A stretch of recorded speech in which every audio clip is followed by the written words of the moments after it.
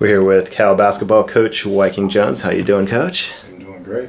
So welcome to Berkeley. You've been around for a bit over a month or so, but how have things been going for you in your initial first weeks? Everything's been great. I mean, from day one, the first day I walked in this office, I felt completely comfortable.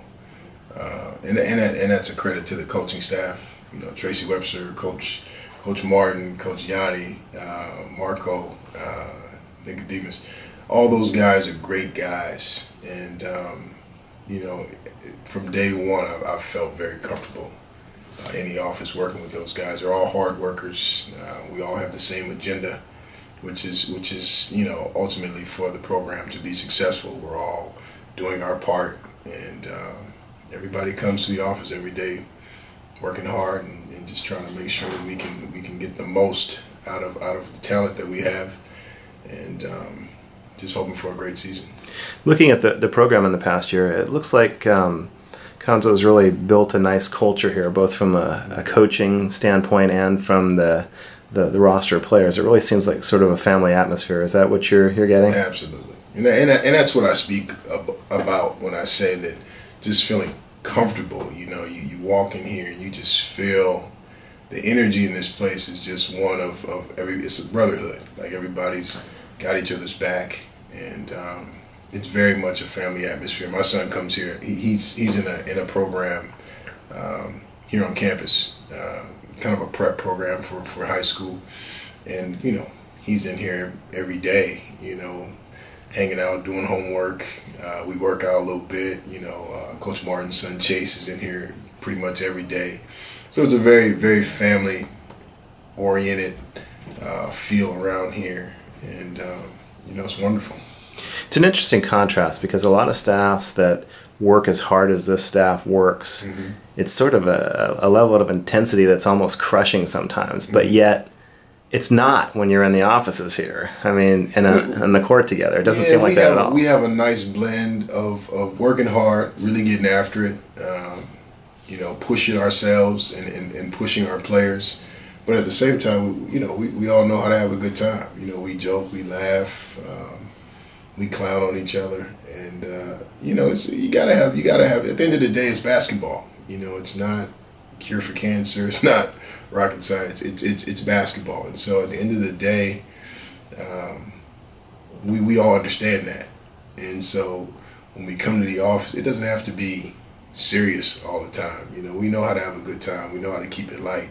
When we get out on that court, you know, that now it's business time. It's time to really get after it, push each other, push our players, get the most out of everybody's abilities, us as coaches, as well as the players. And it's just a great blend of both, working hard, getting after it, but at the same time, you know, keeping it light, having fun, and enjoying each other. So you grew up in LA, played basketball at Loyola Marymount, did a little grad coaching there, went over to New Mexico a couple years, and then to Louisville. So you, in between, you had the chance to play overseas. So it's been basketball your whole life. But it's been basketball my whole life. Now you kind of get a chance to get back to your roots here.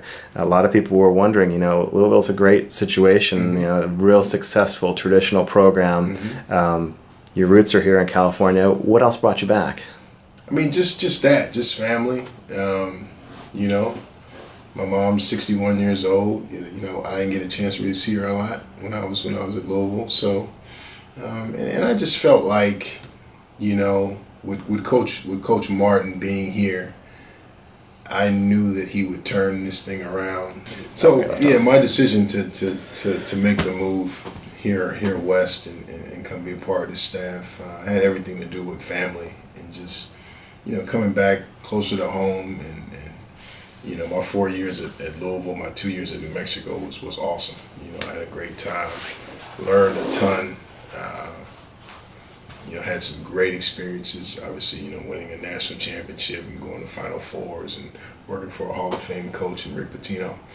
But at the end of the day, you know, I just felt like this was a great opportunity. I felt like Coach Martin was going to do a great job here, and I wanted to be a part of it. You know, and I wanted to be able to bring my family back closer to home, and my wife be back in the city where she was born and raised, and me be closer to Southern California where I was born and raised, and be near my mom and and family, and it just felt like the right thing to do. Felt like the right move at the right time, and I'm just very happy about the decision. And I think that we're gonna have a great season. So you are known as a guy who's one of the more solid recruiters out there. What's it like coming into a staff where everybody works just all out all the time on the recruiting aspect? Well, every staff that I was on before this, it was the same. At Louisville, everybody worked hard and really got after it. At New Mexico, same thing. So once you get to this level, it's kind of like that with everyone's staff. Everybody's working hard. For you to get to, for any coach to get to this level, you will have had to go through the ranks and build a reputation for yourself to get to a high major level like this. And so everybody gets after it. Everybody works hard. This isn't any different than any of the other stops that I've made in the last couple of years. But this staff to me feels very connected. We all have each other's back, and that comes from Coach Martin. That comes from him. He picked the right guys, and there's brotherhood here. Everything that we do as a collective group, and there isn't any personal agendas. We're just all here to work and for the betterment and the success of the entire program. Yeah. Do you sometimes look at each other as a group and say we're all going to be head coaches at some point? That's the goal. That is absolutely the goal. I mean, I think that if you're in this business and you don't want to be a head coach, at this level, I think that there's something wrong. We should all want to be head coaches. We should all strive for that. Just like our players should all have the ambitions of playing professional basketball. They should want to continue their career after they leave here in some capacity. Everybody's not going to make it to the NBA, but you should want to play basketball overseas professionally or in the NBDL. You should absolutely want to continue to play basketball and make it a career. So our players should be thinking along those lines, and us as assistants, you should be working your tail off to ultimately have your own program. I just think that it goes hand in hand.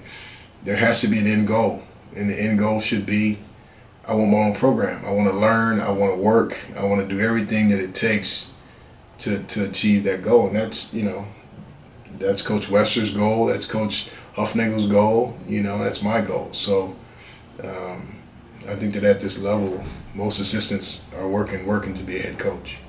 So you're walking into a real interesting situation at Cal. In some ways, the staff was working with one hand tied behind their back last year with Cameron Rooks on the shelf for a year, and with Stephen Domingo having to sit out the transfer year, and just not a lot of roster depth out there. And now it's a totally different situation. Those guys are a part of the mix. You're bringing in 2 top 10 recruits like Ivan Rabb and Jalen Brown, bringing in Tyson Jolly too.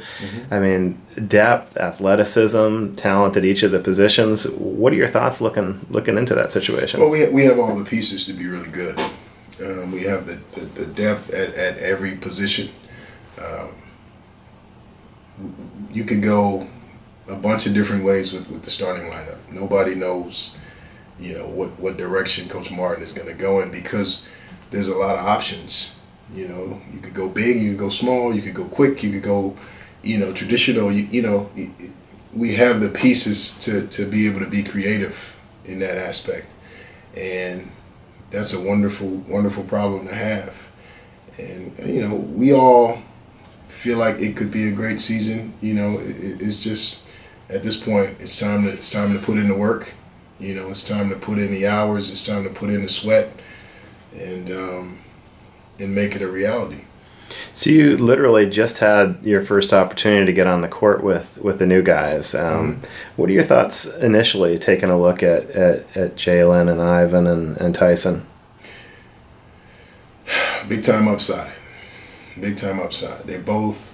The thing that I loved about working them out this morning is that they're both very humble kids. You know, they don't walk into here, you know, feeling like I'm a McDonald's All-American, so I should be treated a different way. I should be coached a different way. Absolutely not. You know, they both walked into that workout this morning wanting to get better, wanting to learn, working their tail off, wanting to be coached. You know, if you know, there's a couple times Ivan and Jalen both, they didn't do something the right way. We corrected them, you know, and their demeanor was, oh, okay. And they did their best to do it the right way the next rep. And that's what you want. That's all you want. You just want a guy that comes in, he's hungry, he's humble, wants to get better, wants to put in the work, wants to work hard. And both of those guys bring that. And so the sky's the limit to how good those two can be. You know, but you know, those two, they're going to get a lot of attention. But we got some really good guys that are coming back as well. You know, Tyrone right now is at the Nike Academy in Los Angeles with the top college players in the country, and I'm sure he's doing a great job. And you know, we've got some guys that are coming back. You mentioned Stephen Domingo, you know, Jordan Matthews, Jabari Bird. We have some really good pieces coming back, and so, you know, it's exciting times. So you're just a little more than a month away from taking the operation overseas to Australia. What do you see that doing for the team? It'll help us start the process of building chemistry. You know, you can practice as, you know, all day, but game time situations is when you really figure out who really knows how to play. You know, who really knows how to execute when the stakes are higher, a little bit higher than practice. And so it's gonna be interesting to see, you know, who steps up, you know, who rises to the occasion, you know, in game situations against competition other than your teammates, you know, because at the end of the day, throughout the season, that's what's going to matter the most. Who plays well in games? You know, I've coached guys that have been great in practice, but when the lights come on, they haven't been able to bring it. And so it's going to be good to see, you know, who can bring it in games.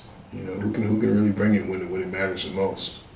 Well, ticket sales are up. Fan anticipation is high. Everybody's really interested to see what this all is going to come together and be this year. So, good luck getting ready for this season and getting ready for this trip, and